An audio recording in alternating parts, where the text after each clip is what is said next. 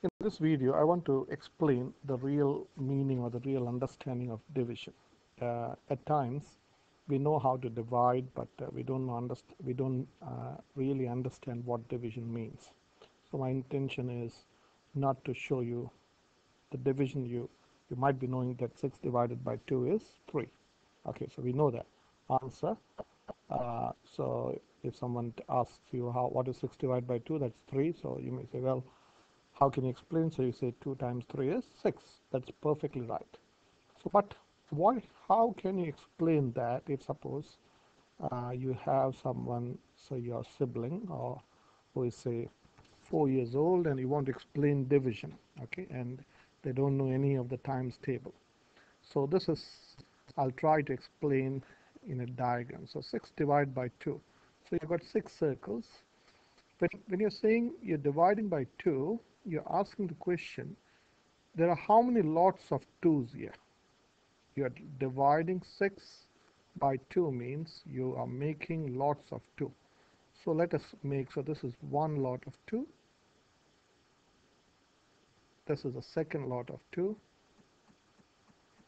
And this is the third lot of 2. So 6 divided by 2 means when 6 is divided in lots of 2, there are how many lots of 2?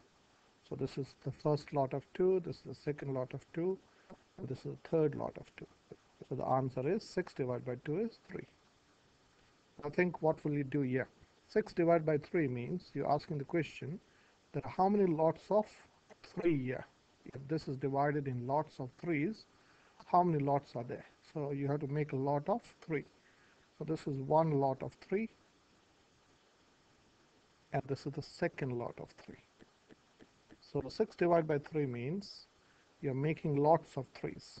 So when 6 is divided by 3, you've got 2 lots of 3's. That's what you do. 3 times 2, or there are 3 lots of 2 gives you 6.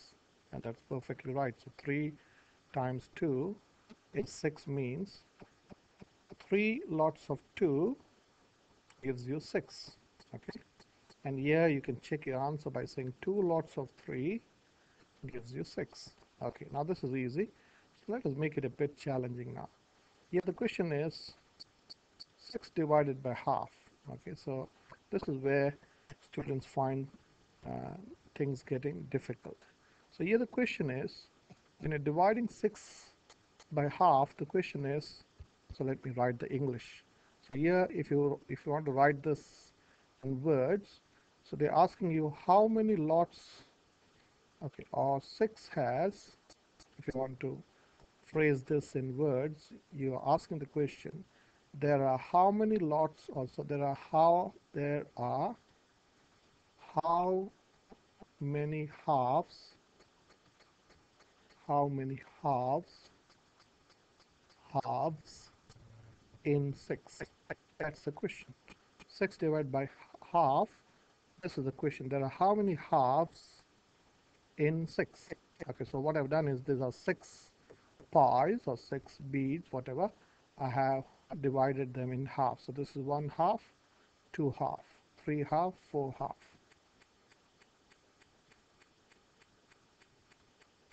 So this is 2, 4, 6, 8, 10, 12. So 6 divided by half. If you don't want to do the math, so the question is, the answer is 12. Okay, so when you divide 6 in halves, there are 12 halves. But you also need to know the maths. So how do you do the maths? The maths is like this. I'll do the maths here.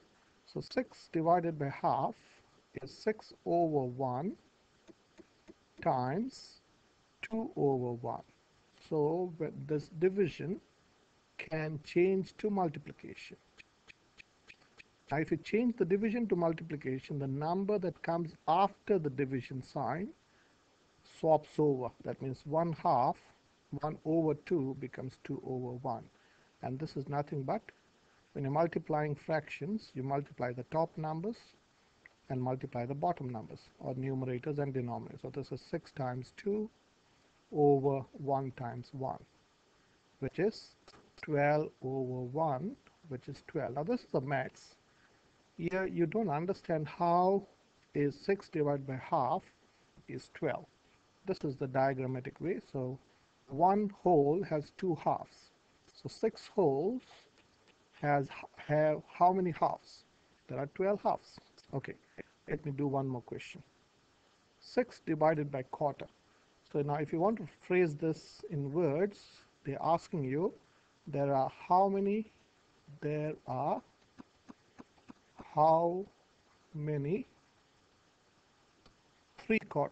So let me write like this. How many 3/4 in 6? There are how many 3/4 in 6? So this is 6 beads or 6 pies. The question is there are how many 3/4? So this is, let me take 1/4 out from each of the pie. So how many 3/4 are there? So this is 1 3/4. This is the second 3/4. This is the third 3/4. Fourth, fifth, sixth. Now can we make 3/4 from these quarters? So yes, so this is 1. So let me swap it around. Yeah, so this is, so I'm not wasting time here. I hope you can see it. Okay, so this is, or it should have gone the other way around. Okay. Oh yeah, doesn't, yeah, it should have gone like this. Okay, so this is the 7th, this is the 7th, and this is the 8th. Okay, so this is, so let me finish the word. So this is the 8th. Okay, so let me bring this and turn it around. Hopefully I hope you can see. So there are, so this is 1 3/4, the second 3/4, third, fourth, fifth, sixth, seventh, and 8th. So there are 8 3/4 in. So here, without doing the maths, you can write the answer is 8. But now every time you can't draw these figures, so you need to know the maths. So this is 6 over 1 times 4 over 3. Okay, so what you're doing is you flip this number over when you want to change this division. So this division changes to multiplication. Now this 6 is nothing but 6 over 1. Okay, and this 3/4, changes to 4/3. Then what you do is you multiply the top number, that is 6 times 4 over 1 times 3, which is 6 times 4 is 24 divided by 3. That is nothing but 24 divided by 3, so that is 8. I hope that you understand. So that's how you get the answer.